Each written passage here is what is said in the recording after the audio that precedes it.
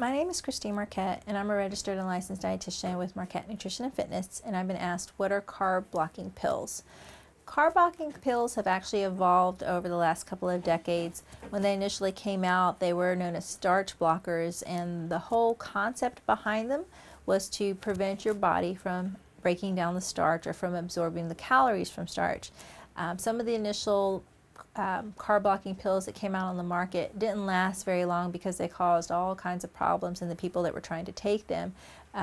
Primarily digestive upset, a lot of gas, bloating, diarrhea, abdominal pain, those types of symptoms. So a lot of the initial carb blockers are no longer on the market.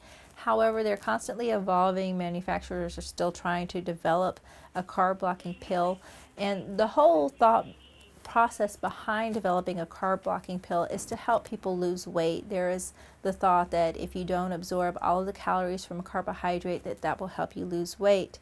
The thing to keep in mind again though is that your body needs a certain amount of carbohydrate. That's your primary source of fuel. That's what gives your body energy. It's a preferred fuel source for your brain. So you need to absorb some carbohydrate. You don't really want to block the absorption of carbohydrate. The other thought process behind that type of product is in people who have diabetes, who are trying to control their blood sugar. Again, they still need some carbohydrate, and it's best not to try to rely on some type of pill that's going to prevent the absorption of carbohydrate.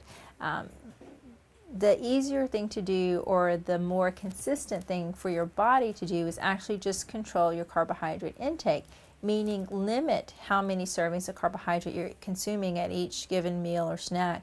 If you are trying to rely on a carb blocking pill to allow you to eat something that perhaps is not the healthiest thing, say for example you want to have a big old piece of cake or you want to have some ice cream, and you think by taking a carb blocking pill that would prevent your body's blood sugar from getting too high or prevent you from gaining weight, it will not necessarily work that way. How extensive that particular pill may prevent your body from absorbing the carbohydrate will vary person to person, so you may not get consistent results with it.